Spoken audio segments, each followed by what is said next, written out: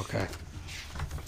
So Be'ez Hashem, what we're going to try to learn tonight, is the first opening of Hashem Svasai Tiftach, Fiyaget Hilosach. Hashem Svasai Tiftach, we say that Hashem is Svasai, we say particularly Hashem, Aleph Daled Nun Yud, the name Adonai, and we pronounce it, that name, and that name, Aleph Daled Nun Yud, Svasai Tiftach, should open up my mouth. We spoke a little before, from the Magi, the Torah Magi, that when you say this, you should imagine that the Shekhinah is resting on your mouth, and the Shekhinah is talking through you.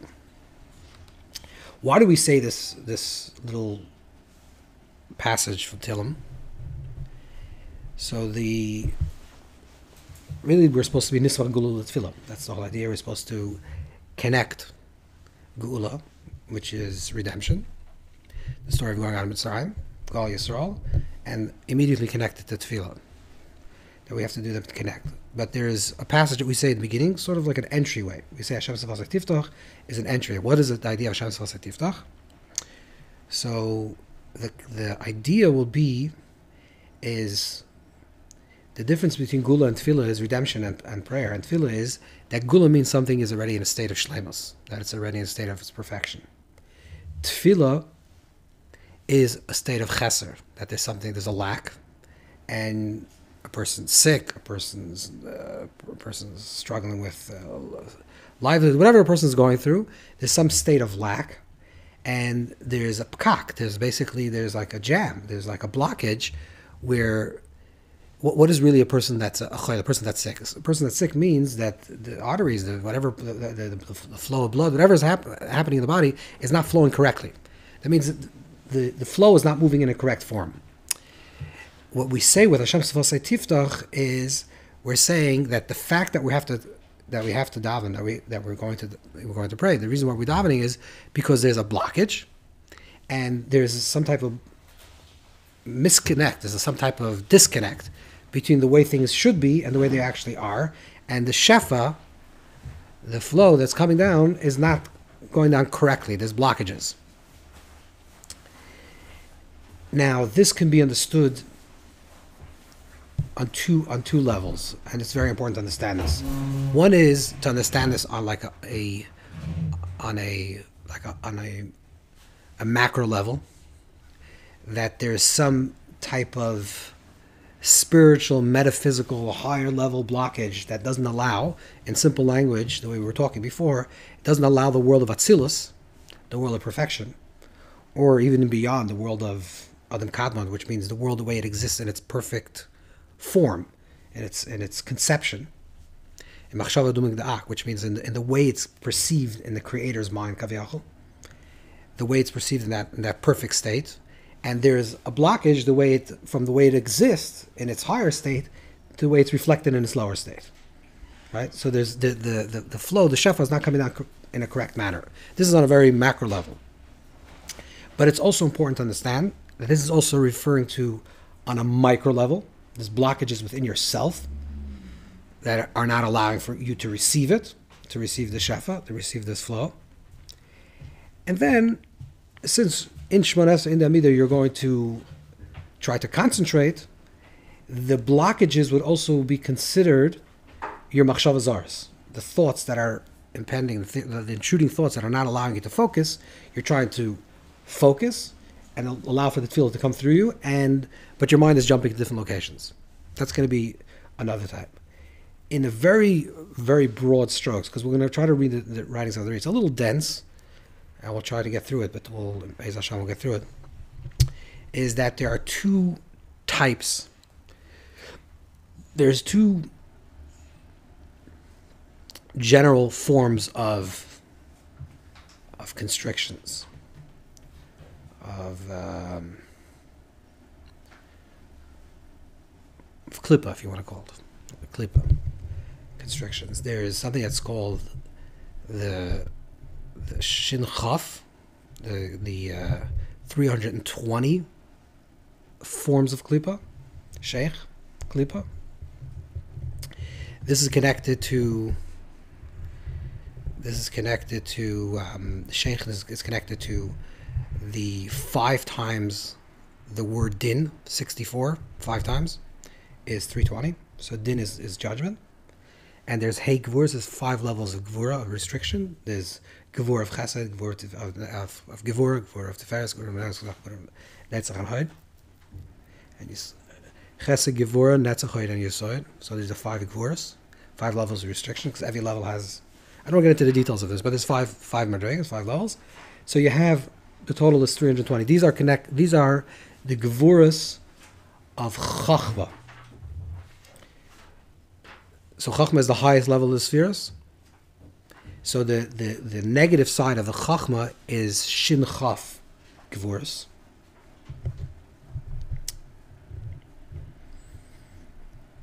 That's also the idea that it's later. It's not brought down by the Ari.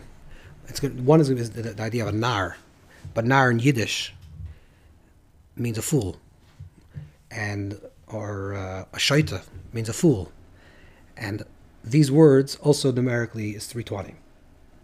So it's like the flip side of Chachma. The flip side of wisdom is foolishness. Okay, obviously these are on a level of gematria, a level of numeric value, but Shin Vav Tes Hey is 320, right? So the Bnei Yissaschar writes this, but this is the idea that it's the side of Chachma, and then this is one form of din.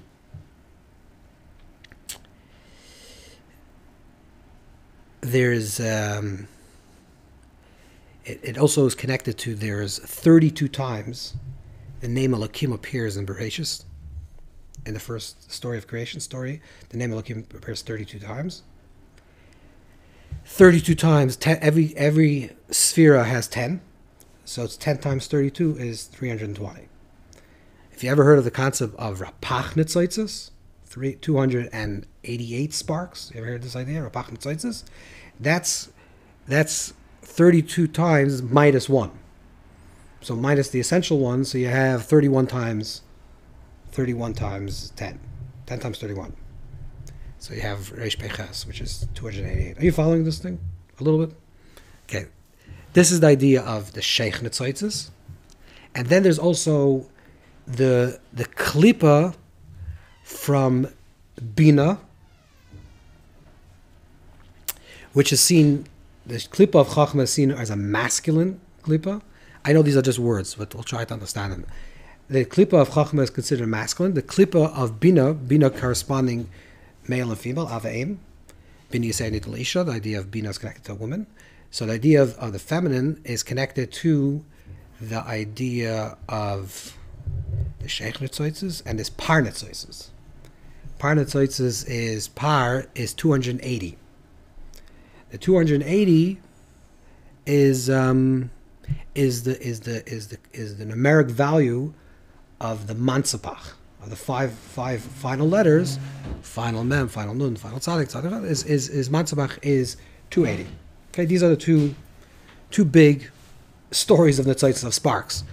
Sparks that are trapped in Sheikh in 320, sparks that are connected to 280.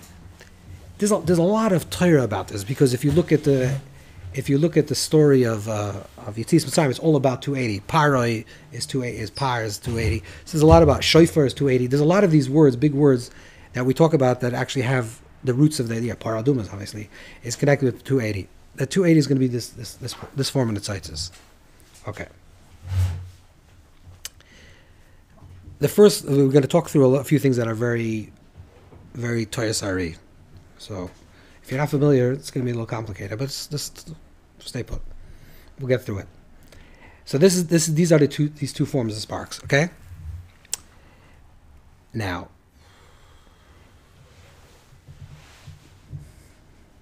the Hashem Aleph Daled Nun Yud, Hashem Savasai, the idea of Aleph Daled Nun Yud, this name is going to be the name to unlock or to break open these klippa, these two forms of klippa, the Sheikh Nitzaitzis, 320, and the 280, and the Par Nitzaitzis.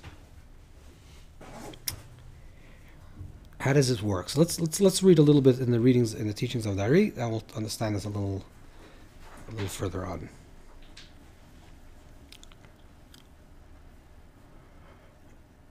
And ultimately, just one other point, Hashem Tiftach is going to end, that's the beginning of Shemonei Esrei. The final end of Shemonei Esrei is going to be Korachas Amin Bas Shalom. Shalom is 376, with the 4 letters is 380. And that's the same numeric value as the Yud Kei Vav Kei is Maka al Shem Adonai. The Yud Kei Vav Kei is 10, 5, 6, 5. If you place that on top of Aleph, Dalet, Nun, Yud, so you'll have 10 times 1 is 10. Yud on top of Aleph is 10. The next letter is Hey, on top of Dalet. So 5 times 4, or 4 times 5, is 20. So you have 30. The next letter, Yud Kei, is Vav, is 6. 6 on top of 50. Nun, right? Nun is 50. 6 times 50 is 300. So what do we have number? What? How do you get 321? How do you get 321? You just got the 3. You have 300 from the 25 times 4 and is 20. you have 320. 320. And then And then the final one is Yud Kei Vav K on top of Yud, which is 50.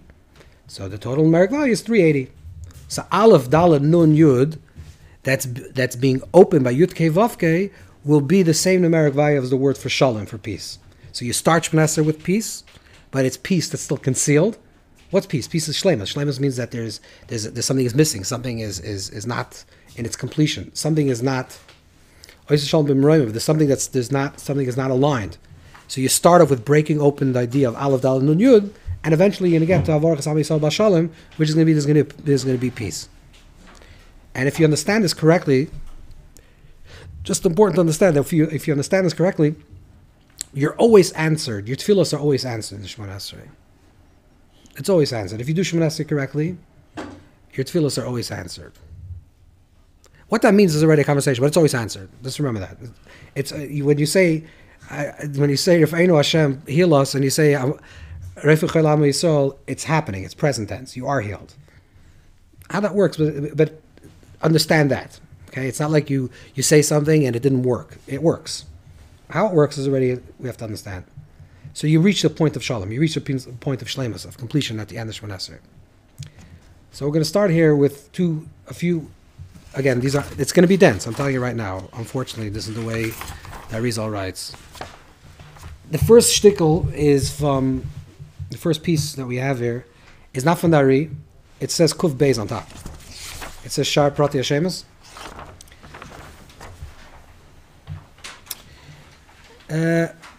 Actually, before we get to that, to do something very quickly, which is much more simple. If you look at the Yaris Dvash, which is the first page, I don't think we did it. The Yaris Dvash speaks about Hashem Sefasei Tiftach. The Yaris Dvash is Yonis and Eibshis. And he talks about this idea of why do we start the Shemonei Esrei with saying Hashem Sefasei Tiftach? It's the first page. So he says something more like very simple that you can understand. He says like it's an ethical idea. HaKadosh Baruch Hu Sham Elas Hasayim Shem Lepev V'Lashon L'Bai David Varim Mateilim. A person has many different gates to their mouth. They have their lips, then they have their teeth, and V'Yisgur Ma'im Yetzel Bak Isha Shasham Shem L'Bak Meshavayim Zechaydev V'Yesh Yoysa Bezavon. Okay, V'Adazim Skur Veinu. I'm sorry, where I got Piskei Shar Tzedek Kisasayim Sha'arim. A person says Hashem Sefasei Tiftach means the AriZal makes it like a Musar idea. That a person says Hashem Sefasei Tiftach, saying, I recognize that my mouth is such a precious thing, that it has many gates in order for me to open up my mouth to speak. And yet, when I'm about to daven, I say Hashem Sefasei Tiftach, you open my mouth.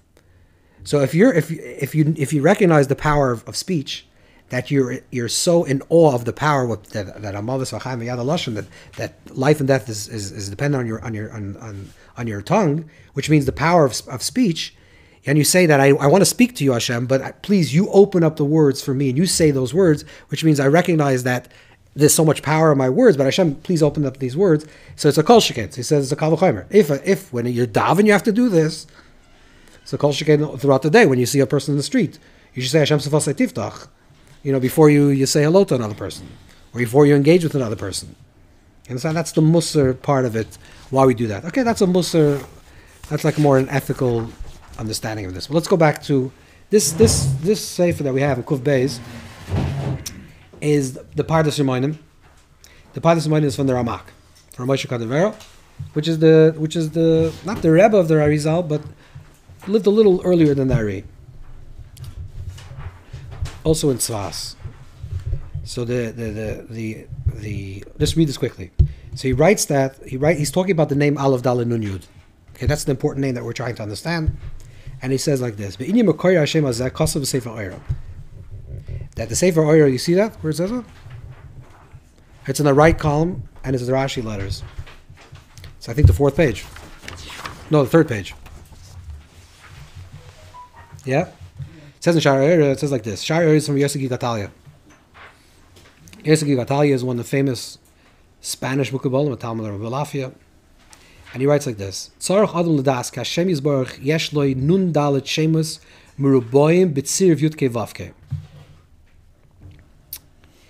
Yudke Vavke, the name Yudke Vavke, has 54 possible tzirufim, 54 possible ways of combining these four letters. Let's say Yud, a Hey, and a Vav, and a Hey, or a Hey, and a Yud, and a Vav, and a Hey, whatever. There's 54 ways, different ways how to be done. This can be done more. It's whatever. This is the way it can be done.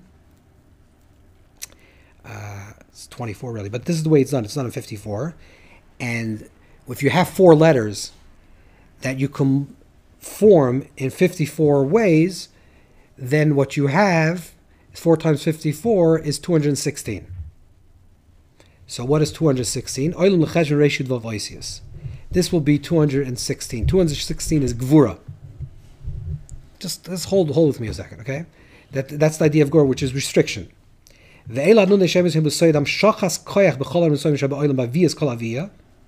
And what we have to do with the drawing down of the 52 letters, 52 names, is to draw down into creation, which is Kedim Neshama, which is like the soul of the body. El Reish Yud Vev Oisi Hashem Vayisa Vayav Vayet. In Vayisa Vayav Vayet, which is the 72 name of Hashem, there are 72 names of Hashem, which is 3 verses right before the Kriyas Yamsuf. There's 3 verses that have 72 letters each.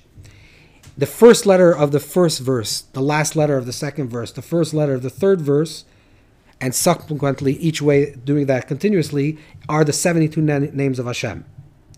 Now, if you have 72 names of Hashem, and each one is connected has 3 letters, 3 times 72 is 216. But 72 is the numeric value of Chesed. Chesed is 72. So Chesed 3 times becomes Gevura. So the animating koyach that comes down into these Nun Dalet Shemus, the Nun Dalet Shemus is the animating koyach that comes down into the Gevura. That's why the world is created to the place of Adnos. Adnos is already where it's perceived as din.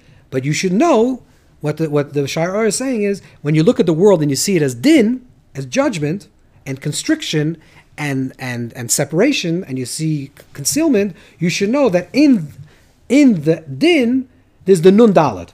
What is the Nun Dalet? The Nun Dalet is the name of Hashem. And all the din is actually the name of Hashem. And then he says exactly, he says, I have a Kabbalah, that I have a tradition, this is the way we do this, the 54 names. Okay, this comes from the Ramah. Next page is, it's not easier, I'm sorry, but it's going to be, but it's good to once in a while to learn a shtickle AriZal. It's not, it's good for your neshama. So this is for Shar. This is from the Ari. We're going to try to do Be'ez Hashem, and today we're going to finish. We're going to finish this packet. Be'ez Hashem. Now we're going to try to do is like this. I'm trying to show you what the AriZal said, what you're supposed to be doing, and how the Baal Shem took the exact same Kavanot of the Ari, but spun it in a completely different way. But it's the same thing, but in very simple way of thinking about it. One is very cerebral, very in the mind, like you have to be mizboinin. So if you daven, you close your eyes, you imagine this tziruf, this combination, and that's the kavanah. And in the Baal Shem Tov, it becomes very embodied.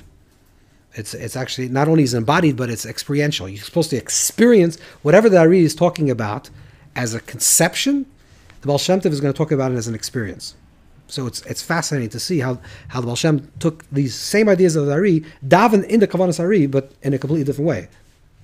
So let's see what the AriZal says. And bear with it. So let's try to go through this quickly. Soid Hashem Sefasei Tiftach. This is the beginning. The secret of what Hashem Sefasei Tiftach is. Ki techaven ke'adayin hu bebriya. You should understand that when you're davening, you just came from Olam HaBriya, right? We mentioned that the 4 stages in davening. So you're still in the world of Briya, which is still a world of bar, separation. Va'alav Dali Nun Yud, the name Aleph Dali Nun Yud, one of the names of Hashem, is connected to Malchus. There are 10 names of Hashem. The 10 names of Hashem, the 7 names Shein Chakim, but there's 10 general names. The 10 names of Hashem correspond to the 10 spheres.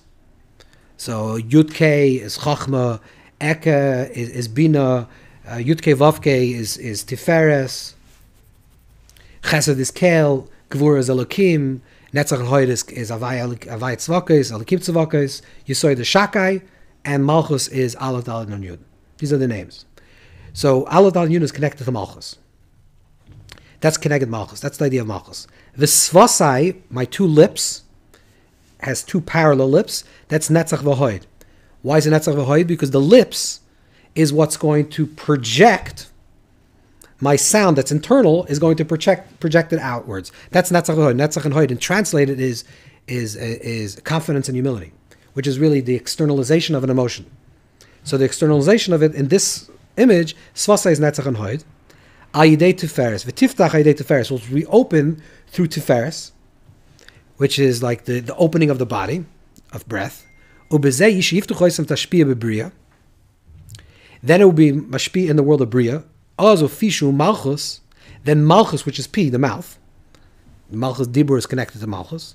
Yochel lahagid lahamshich tilasech will be able to draw down and to draw forth Hashem's praise. Min atzilus lebriya.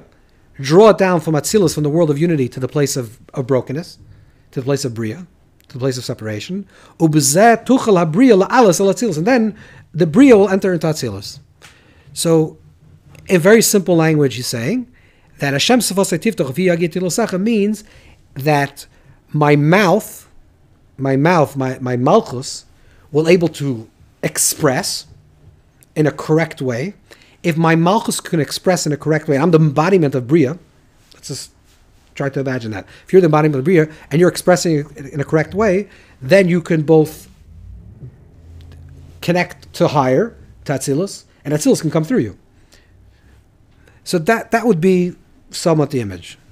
The next shtick, I want to, not in the parentheses, let's go to the next piece. Aleph Dal Yud Chaven. When you think about this Aleph Daled Nun Yud, these 4 letters, ki beis min dinim hema yordin l'mayler. There are 2 types of dinim, 2 types of constrictions that come down to this world. Aleph l'zah yordin milav sheichna tzaitzim v'shashim elam ben nesivas chachma. One is connected to the 320, which we said is connected to the 32 Shem Elikims, right? 32 times 10, which is 320, which is connected to the world of chachma. Harei sheikh is that's the idea of chachma. They then penetrate and enter into the world of Nukva, the feminine, which is Adnai. Adnai is Malchus. Therefore, Sheikh 320 is 5 times 664. 64 times 5 is 320. So what's the idea? Okay.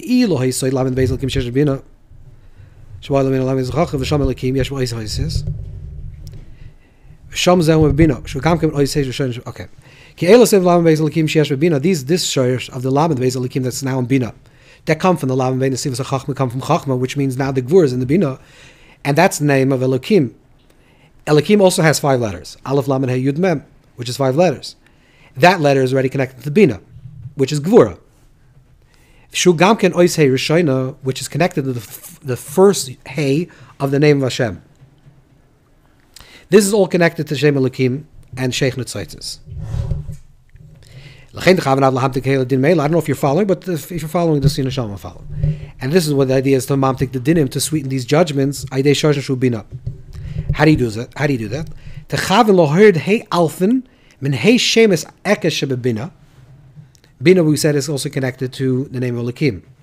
There are 5 alfen. There are 5 letters of Aleph in the name Eka. How exactly the Ari gets the 5 letters is complicated, because Eka only has 1 Aleph. But if you spell Aleph you spell it out, then you have Hey Aleph and Hey Aleph, right? Aleph Lamed Pei, Hey Aleph, then Yud Vav Dal and Hey Aleph. So you get really 4. I'm not sure how the Ari actually gets to 5.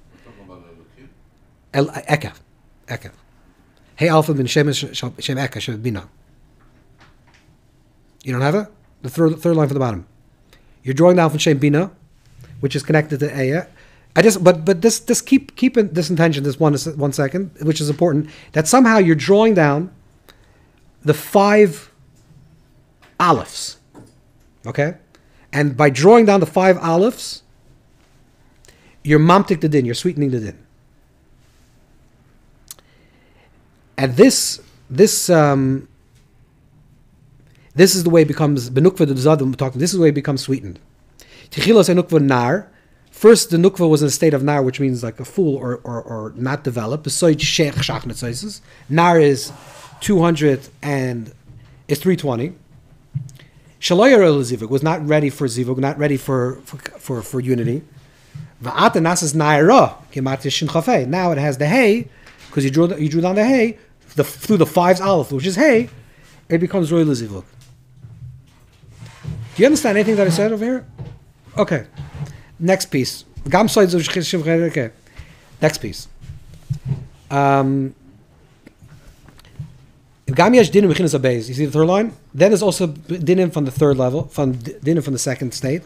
Remember we said that this Hein Gevurus Mansapach is the 280 par nitzaitzes. This is what sheikh nitzaitzes, and then this par nitzaitzes. Par nitzaitzes is the 380. The 380 are connected with Mansapach. Mansapach, the 5 final letters of the Torah, of the 24 letters of the Torah, in total numeric value is 280. This is already from the Malcha, from the Gevurah side. That's the minion of Matzapach. The numeric value of Gevurah is Matzapach. When you're mamtik, you sweeten the Matzapach, it becomes, instead of par, it becomes para. How do you do that? How do you mamshach that? Here he says, B'Shem Adnai. This is what you do through the name of Adnai. How? When you take the aleph of aleph daled nun yud, v'naset suras yud vav reish. So the aleph of aleph daled nun yud, din 5 times, is the sheikh nitzaitzes. So we're talking about the world of din. If you take the aleph and you divide it, you have a yud on top, a vav, and the regel hatachna shel aleph hu b'soid sir reish. That he says that the final little yud on the bottom side is actually a reish. If you have that together, you have 216, right? So the aleph is actually 216, hey reish yud vav, which is the gematria and shos medim yakol gematria par. If you take 216 plus the 64 of din, you get to 280, which is par. But how do you sweeten this? How do you sweeten this? That we should know that Malchus with Atzma is Aleph Dal Nun Yud. When you draw down from the Hay into Aleph Dal Nun Yud, the Hay which is connected to the 5 letters of Aleph, that's the way it becomes sweetened. Is this anyone's chopping exactly what this is about? Okay. If you don't, we're going to go further. But let me just say like this. What we have from Dari, besides like the density of the language, which obviously is there's a lot of oimik, there's a lot of depth to it, but it's very hard to, if you're not familiar with this language, it's very hard to grasp what he's saying. And we'll see what the Baal Shem does with this. In simple language, if you have to say, okay, what did Dari say? What did Ari say without all the gematrias and the American? What does Ari say? What does he say? He's saying something very simple. Something very simple. There is a principle that in order for there to be a hashpa, in order for there to be a flow, there has to be a aver chai, which means that there has to be an active giver that's giving to the recipient. right? If everything is placid, there's no unity. Unity is connected when there's chayas. When you have chayas, something is alive. You take take two pieces of paper, you put them on top of each other, they're not going to connect. You put some water, a little chayas, it becomes connected. And you can use your imagination for any type of things. Anything that's connected to a union is connected to something that has chayas, has a livelihood. We're davening, and we're saying is that we're in the malchus. We're in the malchus on the lowest level, let's say, right? In the schematic idea of that there's upper worlds. We're malchus on the lower level. We're saying that in our life, we're not receiving what we're supposed to be receiving. There's something that's blocked. There's something that the flow is not coming down correctly. Now, the reason why the flow is not coming correctly is because there's a problem. There's a pkak. There's a jamming between the mashpia and the makabel, between the giver and the receiver. We're the recipients of the light, and we're not receiving it correctly. The reason why the mashpia is not giving is because the mashpia doesn't have moichin. The mashpia in this image would be, if we're malchus, the mashpia would be zar ampin. Right? Are you familiar with this idea? So zar ampin would be like the masculine, and we're the feminine. If we're the feminine recipients, the reason why we're not receiving from the masculine giver, which is kuchabrichu, is because kuchabrichu is yashadu, or some type of state of slumber. Why is there slumber? Why is there no shefa? Because there's no moichin. Right? In other words, if you take it into relationships, ein kish elo l'das. In other words, in order for someone to become alive, you need moichin. You need intelligence. You need some type of moyach to become alive. Sometimes intelligence. Exactly. Intelligence brings. Now, on top of Zohar Ampin, we're thinking of this very on a literal, higher, lower level. What's on top of Zohar Ampin of the Midas? What's on top of that? Moichin. Which is moichin? Moichin of bina, the intelligence of bina, and then on top of that is the moichin of chachma. Now, why is Zohar Ampin so unactive? That is not being mashpia to the makabel. How come we're not receiving? Now, there could be problems with us. Obviously, there could be issues that we're not open. And there could be, like in any relationship, there's some kaviyachol, there's some type of jam between the upper worlds and the lower world. Right? This is the way that he's understanding it. So he's saying that there's forget about we're talking about the bigger pictures. We're saying there's some type of reason that the mashpia, the giver, is not actively engaged with the makabel. Why is the mashpia not actively engaged with the makabel? Why is the giver not actively engaged with the recipient? Because there's no moichin. Why is there no moichin? How come bina doesn't give a moichin to Zar Ampin, and Zar Ampin will give right away to Malchus? What's the answer? What does the AriZal say? What's the answer? Because there's klipa of bina, which is par netzoitzes, and there's klipa of chachma, which is sheikh netzoitzes. Which means, in translated, is that there's some, I don't want to say a defect, there's some type of the system, it's actually inherent within the system. The system is jammed because the moichin of bina, of that type of intelligence, the moichin of intelligence of bina, and the moichin of chachma is not penetrating Zar Ampin, it's not alive in Zar Ampin. Why? Because there's concealments, there's klipas. You got this the scheme? Okay. Now what's our job then? Our task now is to activate the moyach of bina, to activate the moyach of chachma. The reason why we can activate it because we're part of it, because we're connected to it, of course. But to activate that cosmic intelligence, the cosmic moyach of bina, Hashem's bina, kaviyachol, and Hashem's chachma, and to activate it to push away the klipa of the sheikh and the par netzoitzes, to break them open. And if I can break them open, then the moyach, the intelligence, will now flow directly into Zar Ampin. Zar Ampin will become alive. Zar Ampin will have moyach, and then moyach kish l'das, and there's unity with malchus, and we receive everything we have. You follow? This is what they say. There's an inherent in the system. Hashem created within the system because Hashem wants us to participate in creation. In other words, that we have to be involved in the creation, in the creative story. That it's not just that we're just recipients of creation, but we're co-creators in creation. And Hashem says the act of tefillah is, what are we doing in tefillah? Is we're unlocking the klippas that are surrounding the moyach of bina and the moyach of chachma.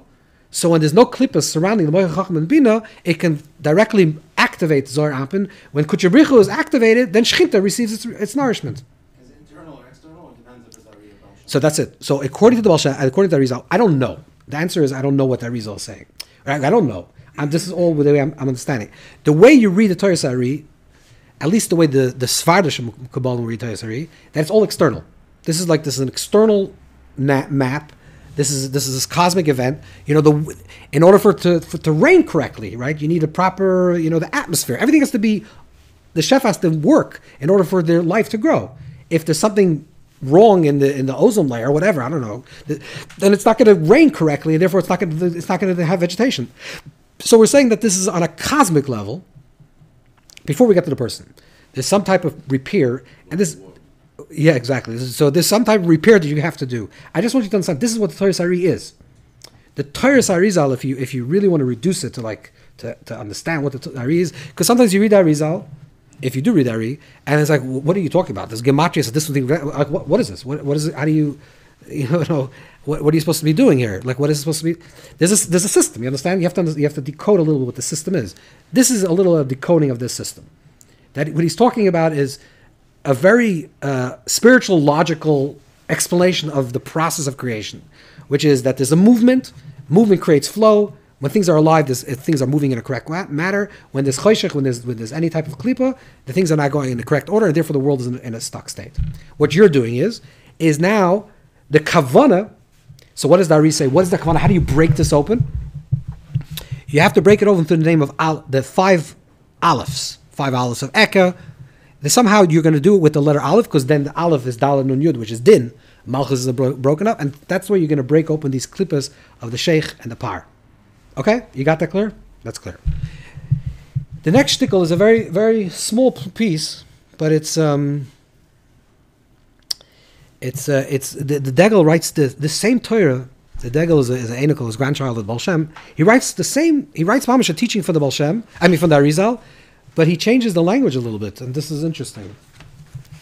He changes the language. He says like this, the next page. So the pasuk says that Yosef was a nar b'nei Bila, and he was shepherding the b'nei Bila. He's referring to the kavanos of Priyatz Chaim, of 4.Amidah. What it says in Priyatz Chaim, that what the AriZal writes about Hashem Sefasei Tiftach, Kihei Pamim Din, 5 times with 64, Misper Sheikh is connected to the 320. Remember, we just said that. That's the klippa that surrounds the world of Chachma. That's why the opposite of a Chachma is a Shoit and a Nar.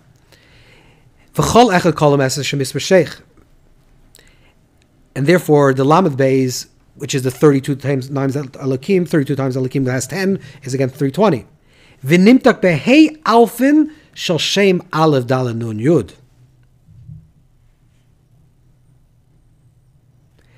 It's broken open through the 5 Alephs of Aleph Daled Nun Yud. The AriZal didn't say that. He said Shemeka. So that's interesting. I don't think it's a toss at first. I don't think this is a mistake, but this is clear that he's saying. I haven't answered this. We're going to see the answer, but it seems like is the 5 letters Aleph of Shemeka or Shemadnai.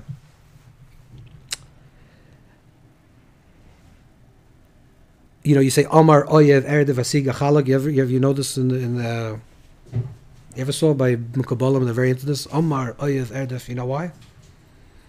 I don't know if you ever noticed, but this is because it's 5 Aleph. There's 5 Alephs. So it's a big Hamtakas Adin then. So Omar Oyev Erdef Asiga Chalak. These are 5 Alephs. Okay, what are the 5 Alephs? Let's hold us for a second. We don't know what these 5 Alephs. They seem to be either connected to Shem Adnai or Shem Elikim. And then he says, "Your mamtik behei alfma Shem Sefasei Tiftach the daber Shem bnei Bila hainu leiv hey Ritzlaim Shashech Nitzoitzim Shashech Shalom Bein Sochim behei alfim." And then it goes from nar to naira. Okay, that's Bila. Bila has the hay. Rachel doesn't have a hay. Leah has the hay. Rachel doesn't have the hay. Therefore, she doesn't have the hay, which is mamtik the dinim. She takes Bila, has 2 hays. So when Rachel taking the hay from Bila, she's able to have children. Right? What's children? Children means there's something stuck. When you can't have, there's something that's not. So you're breaking it open through the 5 alfin, which is connected to the hay. You get to the hay alfin. That's the way Rachel would have a child. Okay, that's come on. That's what the Degel says. Okay, says the Toldus. The Toldus says the Torah like this: Shamati. Shamati. What is the idea of the Aleph? A very small Torah from the Baal Shem. But Shemaiti Amori, ki Aleph hu soid alufa shaloilam. Tamer v'ganas v'gavei. First of all, you should know that the Aleph represents the alufa shaloilam. Represents the mass of the world. There's the next page. It says Peites on top. Shemati. Amori, ki Aleph hu soid alufa shaloilam v'tamer v'ganas. The Aleph represents the mass of the world. What is Beis? Oh, he's Beis, who Beis Alphen. Beis is just 2 letters of Aleph. And so what's Gimel? 3 Alephs. Ad is tough, to the letter tough, Dal Meis Alpha. So what is it's really the reduction of 1. 2 is not 2. 2 is 1 twice. 3 is 3. In other words, when you look at the world, a table has 4 legs. It's 4 times the name of Hashem. 4 times Hashem expressed in this leg and that leg. You understand? There's only 1. And the 1 is expressed in 1 or 2 or 3 or 20 or multiple. But it's always the 1. That's the principle. But really, there's a shaila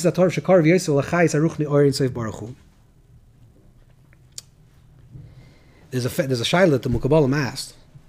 How come the letter Aleph, if the letter Aleph is the highest letter, and even the Kedusha Levi also asked the shaila, B'Shem HaKadmonim, it's brought down, I forgot, or Agonos, no, Kinos Eges, from the Yeskatali, he asked the shaila.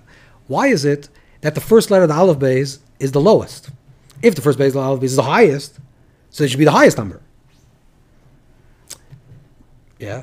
In other words, you should count the other way around. Aleph should be 400. Base should be 300. It should go higher. Because if Aleph is the peak, so there should be the peak numbers, the most numbers. He says, no, it's the opposite. Really, numbers is always the form of a number already is a reduction, is a tzimtzum of infinity. So the closer you are to infinity, the less number it is.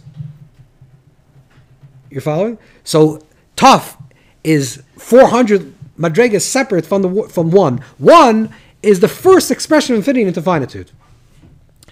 This is what the Kedushas Levi writes, that if you look at the name of Yud Kei Vav Kei, the Yud, Hev, and Vav, and Vav, these are the 3 letters of Yud Kei Vav Kei, they're the smallest numeric value of all the 22 letters of Aleph base. Which means, no, obviously Yud is 10, and then Aleph base Gimel is 3. No, if you spell Aleph out, it's 111. Aleph Lamed Pei. You spell Beis out, it's Beis Yud Tov. It's 412, etc. The smallest letters, if you spell out, is going to be Yud, Hey, and Vav. Yud is 20, Hey could be 6 even, and Vav is 12. Right? So the smallest number, take any letter, Kuf, Rei, Shin, you'll see the numbers are very, very large. They're hundreds, or at least close to that. The smallest numbers are Yud Kei Vav, Yud Hey and Vav. Therefore, the Kedushas Levi says that's the reason why Hashem chose Yud Kei Vav Kei, because they represent something that's the closest to infinity. Why? It's a crazy question to ask. What? That's what I thought the question was going to be. Why isn't Aleph a Yud? So, by the way, this is Aleph is, by the way. I don't know if you know this, but I don't want to talk about this.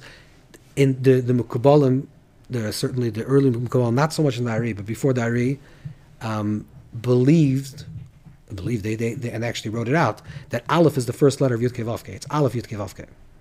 And Abulafi has a whole system of practice that's based on this idea. This strong shashim for this idea in the Zohar and other places. But Aleph is considered part of the name of Hashem. We'll talk about it.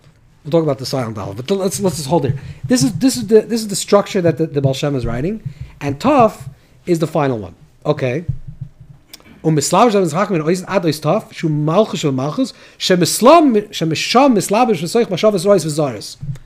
what I want also important. When you get to the bottom, to the lowest level, the Baal Shem flips it inwards. He's not talking about the klippa that exists in the external world. He's saying, and what is the furthest removed? That's your machshavas zaros. That's like you're trying to daven, or you're trying to focus, and your negative intruding thoughts. That's the machshavas zaros. Okay, there's a whole elevation how you do that. This idea, by the way,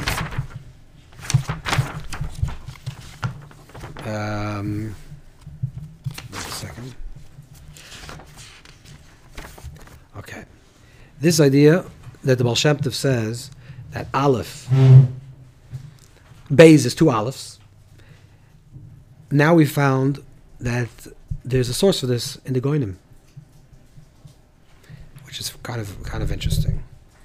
So there's something in the Sefer called the Kutim of Hai Gon. Kutim of Hai Gon, Reb Hai Gon was a big Mekubal. We're not clear exactly. It's very hard to understand what he's writing. A lot of the Goinim's writings are very hard to understand. But he writes this Kutim of Hai Gon, the Sefer that they printed. He says Mamash Zvort. It's interesting to see it. This seems to be a source of Baal Shem Tov. I don't believe that Baal Shem saw this. I mean, he saw it, on a different plane. I don't think he actually saw the Sefer. But he says over here, look at this line.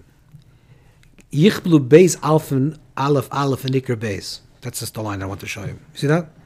That Beis, that when you double the letter Aleph, you get Beis. In the next page, you have from the Kozis Magid. The Kozis Magid is put out these old Sifrei Kabbalah. The Kozis Magid was a big collector of a lot of Sfarim, and he wrote commentaries, a lot of very interesting Sfarim. And he put out a Sefer. He put out the Jerusalem of Hai Gon, and he wrote a Pirush called Ner Yisrael. And on the bottom, if you look at the next column, not on the bottom, on the Ner Yisrael, he writes, Umasha Kosov ki b'keifel Beis Alpha Nikir Beis. That when you double Aleph twice, it becomes Beis. You see that on the left side? All the Torah is Rak Aleph. Beis Aleph, Matadav, Hutav, Aleph. The Torah is only Aleph. There's only Aleph. Bemis is only Aleph. There's only one. There's only one. There's only one. You see many more than one? Okay, that's the multiples of one into different reflections of the many. Is he saying like the Torah is just a code into Alephs? Everything's Aleph. Yeah, it's a code. No, not only the whole world, everything. It's a fractal of Aleph. It's a fractal. It's like fractal geometry, exactly. It's a fractal. There's one, and one is refracted into various different things. You have to be the wise one. This he talks about the Degel said the Lashon over there. You have to be the tzaddik or the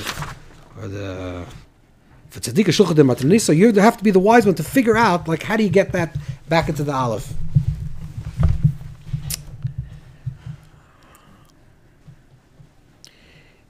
You have that page that I sent you, Levi? Does everyone have it?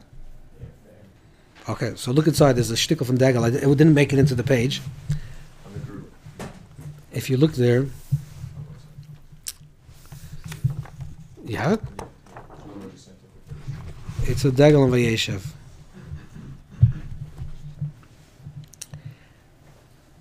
You see it?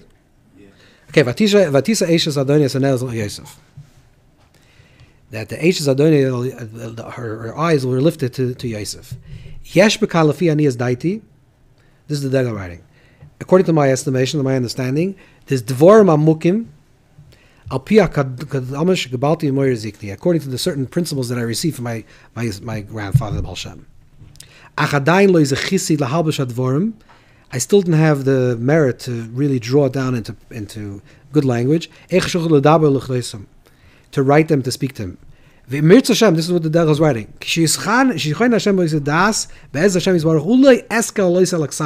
I'll merit to say the teachings of the Baal Shem Tov, I'll able to write it down.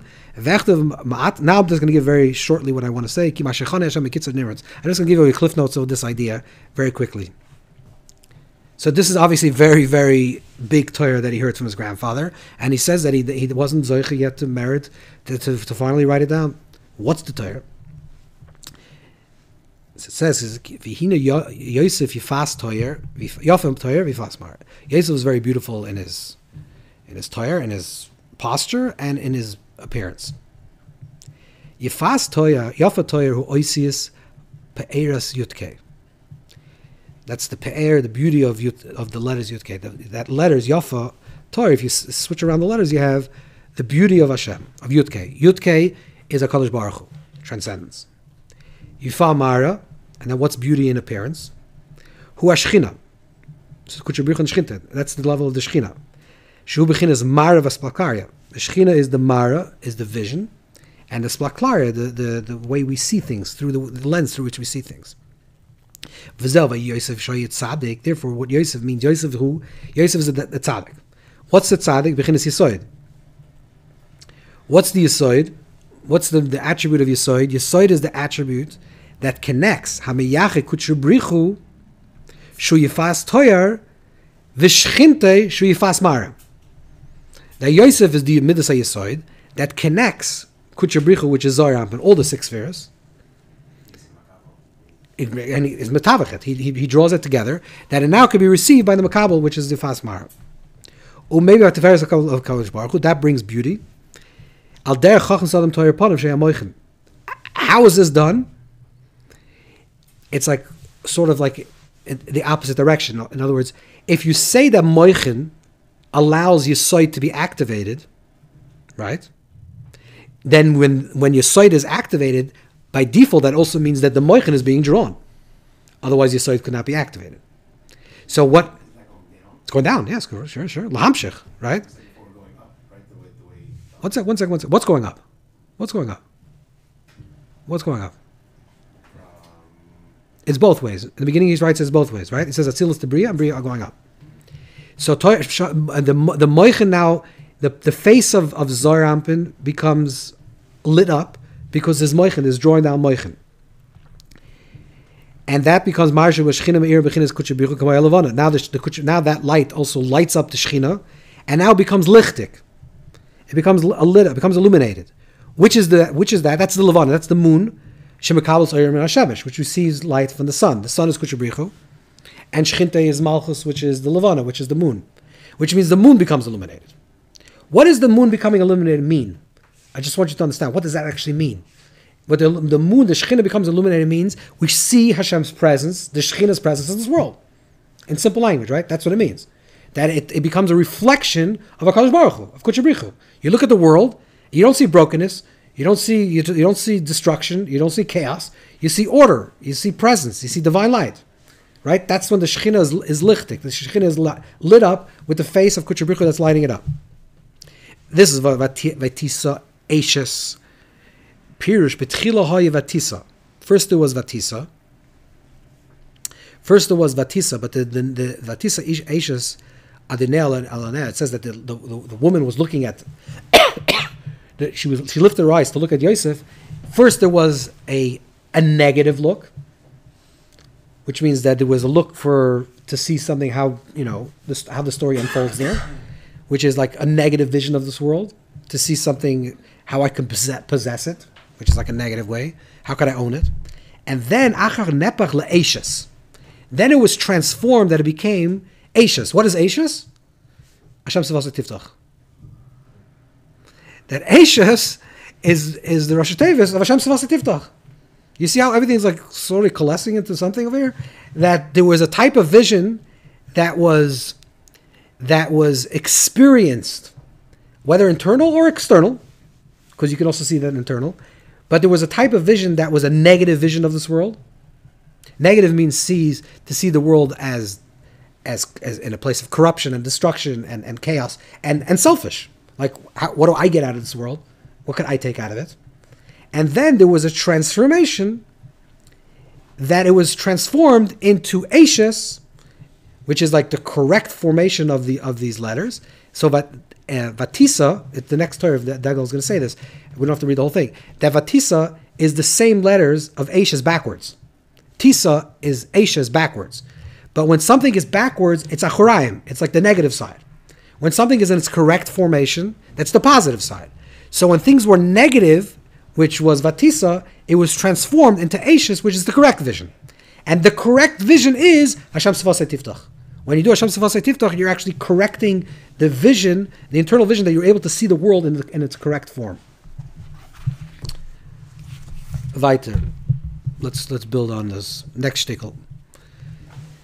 Where are we all now?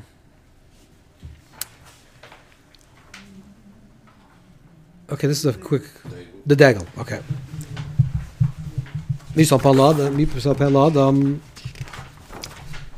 I really want to finish this, so you're with me? Okay. I'll explain something that's very deep. Ki yadua malchus nikar peh. Shusay dadir malchus is considered peh, mouth, which is the quality of speech. V'yizgalas hamachshava idei dibur. The right column, the degel says degel shmois. The next page. You don't have it? Yeah. Malchus is peh. Peh is dibur, speech. Speech is the revealing of thought. When Klal Yisrael is not mativ masayim, when Klal Yisrael is not doing their actions in a correct way, nasa besoid ilam, the lamti dumiyah, that it becomes ilam means that your speech cannot be expressed. Now, if you're in a good state, whatever that means, but if you're in a good state, what that means is that your thoughts penetrate your speech, and your speech comes naturally. In other words, let's think of it a different way. If you have something you're not really clear about, it's not clear to you, this understanding, and it's like it's muddied and it's a little ambiguous, you don't really have a clarity in this issue. And then you try to speak it. The words are not going to come out clear. But if you have behiras haseichel, if you have the thing clear in your head, then from the machshava, from the thought, it goes straight into speech. And the speech becomes a direct reflection of the thought. But when there's a constriction in the speech, when it's an ilam, when you can't speak, when you're mute, it's because the machshava is not finding its proper means to express itself. Now, it doesn't necessarily have to be b'dibur, clear, but it could be, you can dance. Let's say a person is very happy, and if the emotion of happiness will express itself, if it's an overflowing of emotion of happiness, will express itself. It can express itself. You dance, you can express you sing, you can express itself. You're right. Whatever you're going to do, there's going to be a direct flow from the thought, from the inner world into the outer world. When that doesn't happen, that's considered din. That's considered as a constriction. In a very simple language, a person can be very traumatized and cannot speak about his trauma. It's because there's din, and the person becomes mute. There's a certain uncomfortability with the trauma, which should be, which doesn't allow him to express it. And at the moment there's some type of level of detachment, it becomes easier to speak. So the moment things become cleaner within a person and easier within the person, the more it's easy to speak about it. Now, some things I want to say, it's not that you always have to speak about it, but it can be expressed. The free flow of the inner movement moves outwards very cleanly, very freely. We're going to talk about the mamish next. That's the next story from the Degel. Mamish, the same thing. So then he says, now the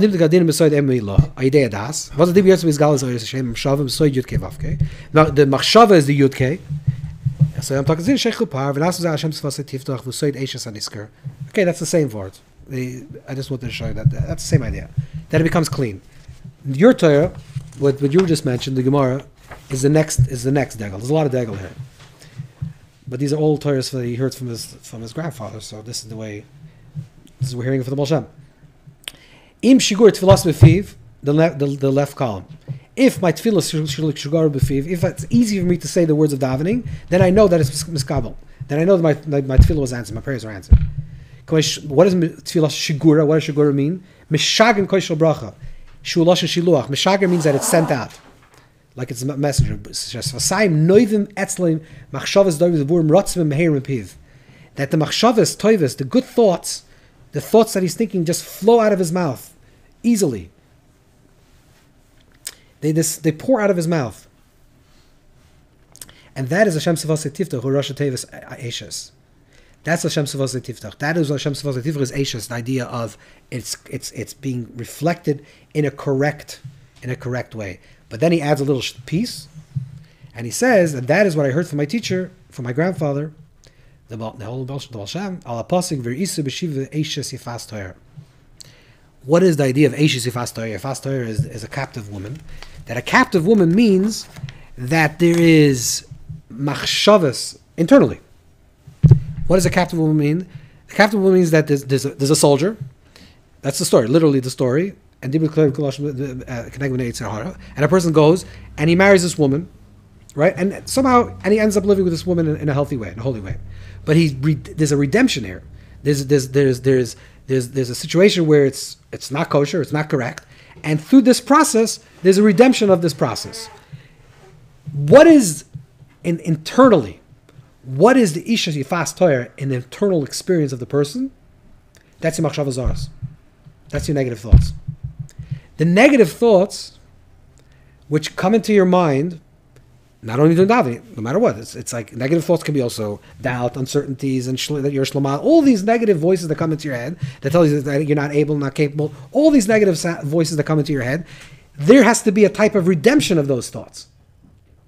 What's the redemption of those thoughts? The redemption of thoughts is that it becomes shigur b'fiv, that your mind becomes clean and clear, that it's not all over the place, but it goes from your thoughts into your speech, and it's coming out, and it's not being distracted.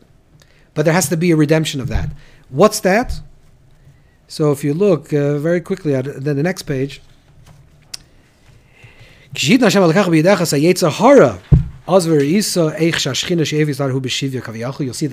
Kaviyachal, which just goes into a whole. It's the next page of the Degel in Parshas Kiseitze. This goes into a whole Torah, which we're not going to talk about. But this goes into a whole Torah of elevating machshavas, to elevate your thoughts.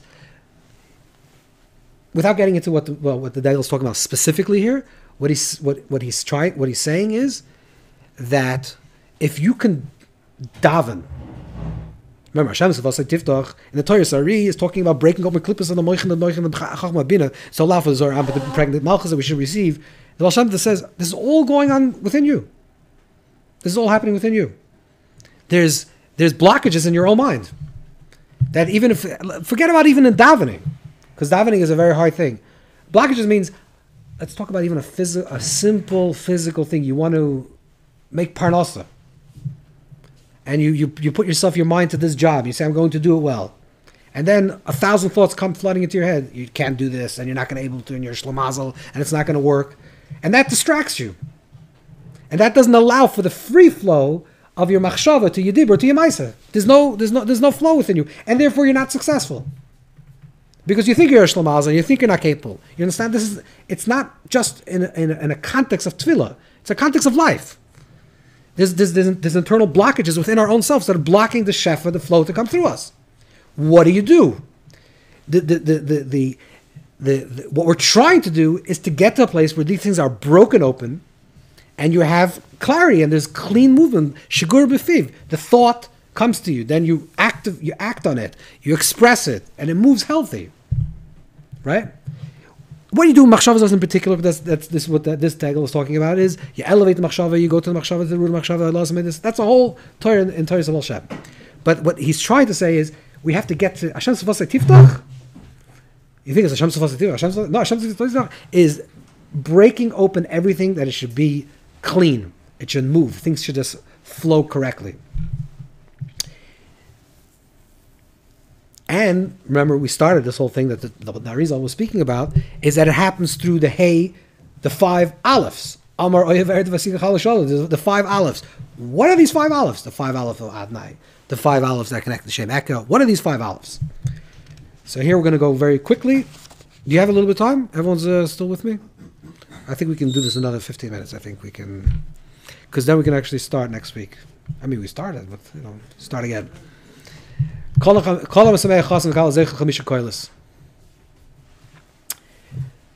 Gemara says, whoever is a Sameach Chas V'Kala, whoever brings joy to a Chas V'Kala, Sameach B'Dor, gets his merits these 5 sound. Kol Chasim, Kol Simcha. Kidu as Shesay Chasim says V'Kala whom Torah Shabbat. Okay. Shamatim Avi Neziki. This is what I want to tell you. I heard from my grandfather. I heard from the Holy Baal Shem.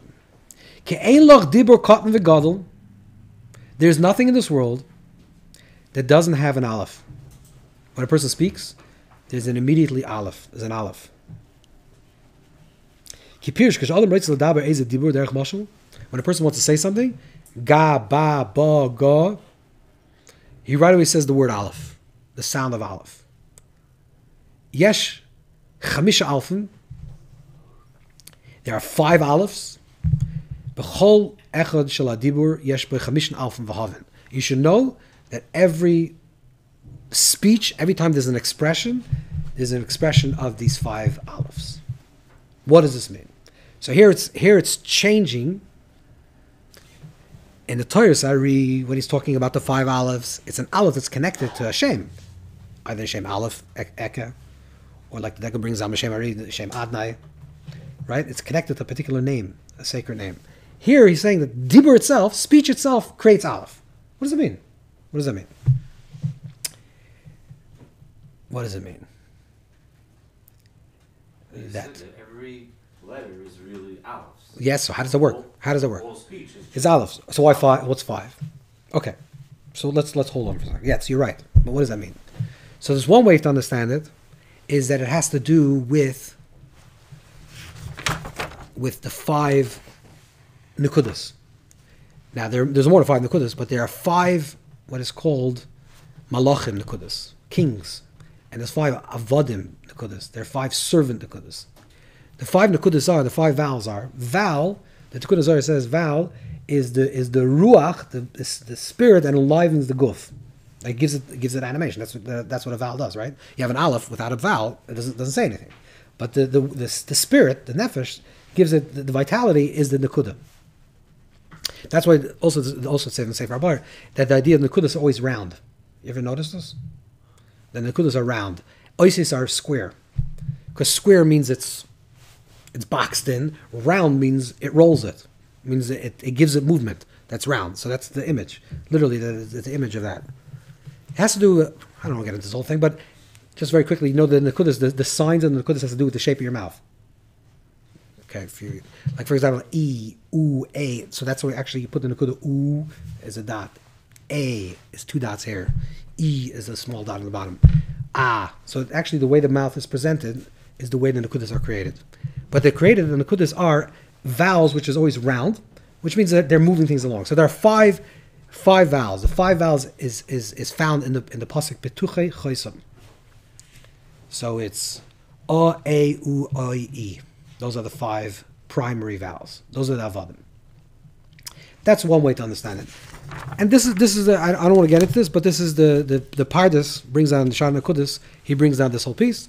He doesn't bring it about the Hey Alphim, but if you look, you see over there, I have it a little underlined. And the Kudus, Avadim, Vamalachim, you can read for yourself if you're interested.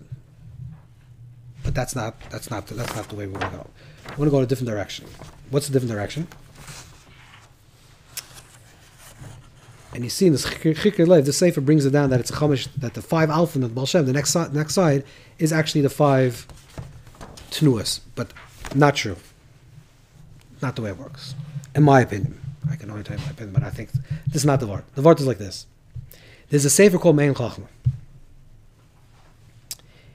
It's a very old Sefer. It's a book that was written by the Kadmonim. We're not really sure who wrote the Sefer, but it's a very mystical Sefer. It's the Sefer that in the Agdama of Likutei Yikarim, it says this is the Sefer that the Baal Shem learned with the Maggid. When the Maggid came to learn by the Baal Shem, the famous story is that the Maggid came to the Baal Shem for Shabbos, and he wasn't impressed. Baal Shem said Torah, but he wasn't impressed. And Matzah Shabbos is already leaving, and the Baal Shem sent his Talmud to bring him back. And he said he does nothing. He's moving on. There's other rabbis. There's other tzaddikim. He's going to another person. The Baal Shem says no. He wants to speak to him. And the Baal Shem brought him into the room. And the Baal Shem said, "Before you leave, just ask me if you have any questions. Do you have any questions?" He said, "Yeah, I do have a question. I have a question to Zohar." And he asked the question to the Baal Shem, and the Baal Shem started telling the answer. And the Maggid says that when the Baal Shem started speaking, this is the way he describes it, is that everything when he was telling us that says in the Zohar, says in the Zohar, became revealed in the room. So when he's speaking about the Or Tzatzuchim, these higher lights and angels and these spiritual realities, it became tangible. What that means is that the Baal Shem Tov, it's a long shmooze on its own, but the Baal Shem Tov was not teaching information. What the Baal Shem Tov gave the Maggid, and why the reading of the Maggid became a Talmud of the Baal Shem, experience. He gave him the experience of Teres HaSoid. He opened them up to experience. You can read the page, you can read and think, okay, that's a nice idea. No, he gave him what is the experience of this Torah. And one of the Svarim that he learned with him, Be'iyun, is this Sefer Mein Chachma. It's a very fascinating Sefer, and it's a very deep Sefer, but you have to read it very closely, and it's very, I don't want to use the word experiential, but it is. It's like it's Teres HaSoid in a very, very embodied and very experiential way. For some reason, no one learns this Sefer, but if the Baal Shem Tov learned it and the Maggid learned it, then I think we should learn it. So the Sefer is like this. He talks about something, and here it appears. It appears, the 5 Alphen appears in the Sefer, and we don't have to resort. We don't know. From the Kalmoinim, probably the earlier Rishonim and the Goinim. It says Lamed Ches on top.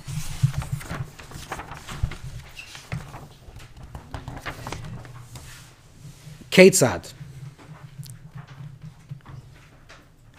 Kegoin Adaya Aleph Mischalekes Lachamisha Roshan. Right, this is what he says. We're going to search things that are hidden and secret and open. Kegoin Aleph Daled Nun Yud. The name of Adonai.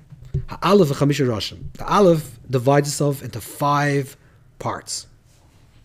This is what the Baal Shem was talking about all throughout the Degel. The Omar, Oyevet, all the 5. What is the 5 of this? Kishetiftach picha loimer Aleph, hine shnei dvarim. When you open your mouth, it's very hard to read because it's not so clean what he's saying. It's not so clear. Now, when you open your mouth, immediately there is 2 sounds. V'hem shnei tevis Aleph Aleph. Immediately when you open your mouth, it's ah. Okay, the ah is a double ah. It's not ah, it's ah. Okay, when you give an out breath. V'im toimer Aleph arba ah oh. Or ah. But I think it's ah oh. Or either way. But it's ah. Ukshetosim ashnayim l'roish ashnayim l'soif timsa sheyesh aver b'ntayim. And then there's what is called the in between period when you're breathing. There's ah and right? So there's an inhale and an exhale. One is these are very primary sounds. This is like the most primary sounds. This is like pre-language. In this very primary sound, it's the ah, and then the oh. It could be an inhale or exhale. And it could be, the variations could change. It could be oh, okay, but it's similar to that sound. So when he says this, that every dibur, again, when you say every dibur, every speech has 5 alphen, you can say it means because every dibur really is the aleph. Because the aleph, the taf is base is 2 alephs, which is that Torah from Haigon. That because everything originally goes into 1. But that's a conceptual thing. I understand that every single dimension in this world is a fractal of the original source. So when I look at a table, I'm seeing a likus in a table. Right? That's what I'm seeing. But really it's only echad. And the echad becomes kaviyachol multiplied into the many. But the many is still 1 with the echad. That's why Hashem Elokeinu Hashem Echad. What is the Echad? Even this ches, this daled, it's all still 1. Right? That's still a construct of the mind.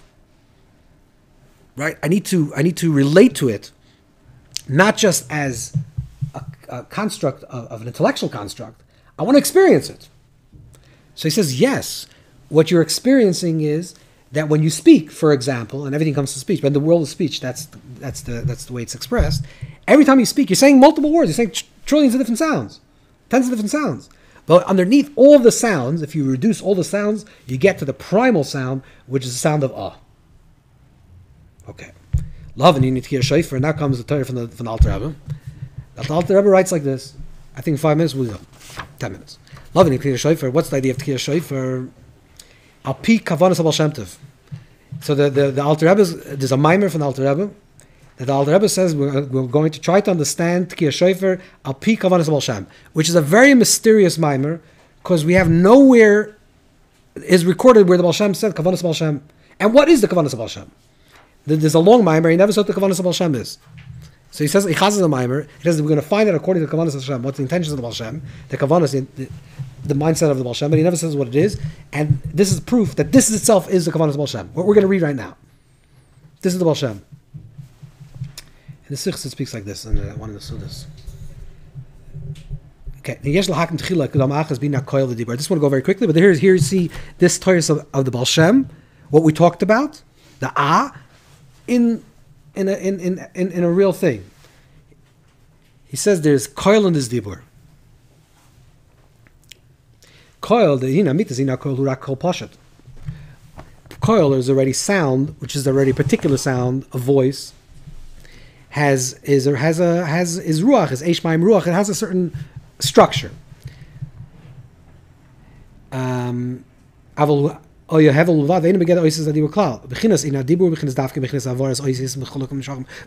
dibur already has speech, which is already defined, structured. So you have koil, which is an unstructured thing, and you have dibur, which is structured. So dibur is really very much disconnected from the original sound. Sound and speech, even though they come from the same place, speech is formed sound, but the sound seems to be something very primal. But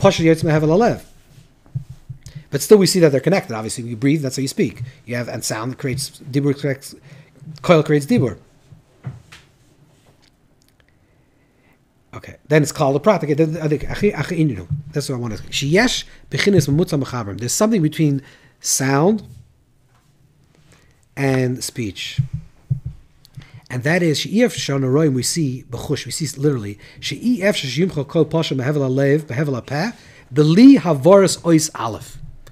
see literally in the body that you cannot express breath without sounding the sound of of Aleph.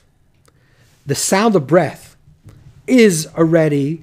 comes down already with a particular form, which is the sound of Aleph. He says it can be like or ha, similar. He goes on to explain it a little, but at the bottom, if you look at the last two lines, Valpiroiv, aim bekola poishat hayotzema hevel alev, rak bavoris ois Aleph, dafke kamoi e or a. I guess if you have a nasal, so you say e, a, whatever. But that's the expression. That's the sound that comes out. So the Baal Shem Tov is saying. Then he goes into a whole Torah of what's the Kavanot Tkiyas. That the Kavanot Tkiyas Shofar is to blow that primordial sound. That So let's go back. If the whole, I'm not going to get into the whole arichas, the whole conversation, but the whole idea of Tkiyas Shofar is to break the par netzoitzes. That's the whole avoid of Tkiyas Shofar. You know anything about Kavanot Ari? That's the whole thing. Par Shofar is shav par. You're mash for the par. You're equalizing the 200th. But how do you do it? So comes along the Alter Rebbe and explaining the Torah of the Baal Shem, which we see in the Baal Shem in from Mein Yaakov, going back to the Degel, that what is that? That is actually the sound of the cry, the kol poshet of the Tkiyah sound, the simple cry of a person saying that is what is mitakin, which is the is the 5 alephs. That is the root of all sound. That breaks open all the din. And where do we see it clearly in the next page? Because here is mamish.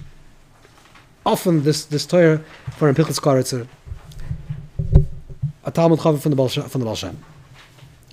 Kavanas Hashem Sefasei Tiftach. The idea is Hashem Sefasei Tiftach, again, the Torah Sari, which is Yud L'mayla, Vav, Yud L'mata, Mata Kadinim, all the things that we spoke about, in what we learned in 4.Amidah in Ari, Priyatz Chaim. Again, getting into Lamed Beis, Sivas, Chachma, Bina, whatever, Dinim. Now, Kisha Adam Tzoyek LaKadosh Baruch Hu, Umedab, because that's my Kadosh Baruch Hu, Aidezahu Choytech Adinim, Schneite durch die Dinim. This is full circle of the whole Torah. That what is the Aleph of Hashem Sefasei Tiftach? The sound of the Aleph. Not the structure of the Aleph, and not what the Aleph represents, and not you have to divide it to the Yud, to the Vav, to the Ration. The sound is, say, Hashem Sefasei. Goydel Anacha, Sheveres Chatzi Gufa Shel Adam, or Sheveres Gufa Shel Adam. Right? Machlokes Rav Rabbi Yochanan. Brachas and Ksuvas. What's the The when you're going through, this is, if you want to like bring it down. If you're going through a difficult time, and you have machshavas that are running, and you want to be shaveres gufa, you want to just break open the physicality, you want to have yispashas gufa, you want to have like a release from the strictures of the body, from the concealments of the body, from the klippas of the body. Says the Baal Shem, you know what you do? Just say Just give a big krechs. It says in the Yom that every krechs of a yid until Yemais Mashiach is going to come from the oil of the Baal Shem. From the oil of Baal Shem, all the krechs. What does it mean? This is what it means. The krechs of the You don't have to say what is. That's already an interpretation. The is shever. The anoch achas. The one break opens you. Not like Larius, because the Gemara talks about that sometimes as a negative thing. But the one break opens you, expands you. The one, if you want to use the monitor, the one big out breath.